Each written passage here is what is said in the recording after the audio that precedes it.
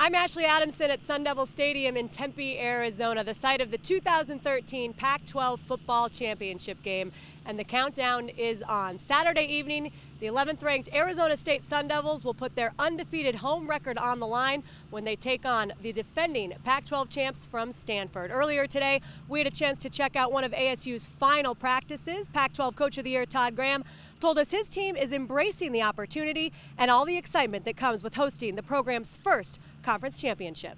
Right after Camp Tonazona, we sat in the team meeting room when I had them close their eyes, and I said, man, and visualize Sun Devil Stadium packed out, and we're playing for the Pac-12 championship. And to be here, it's kind of surreal. And for our fans have been incredible. This place will be rocking. The greatest advantage we have in this game is the fact that we're playing in Sun Devil Stadium. You can hear much more from Todd Graham and the Arizona State Sun Devils by logging on to pac-12.com. And don't forget, Pac-12 Networks is your home for all the best football championship coverage.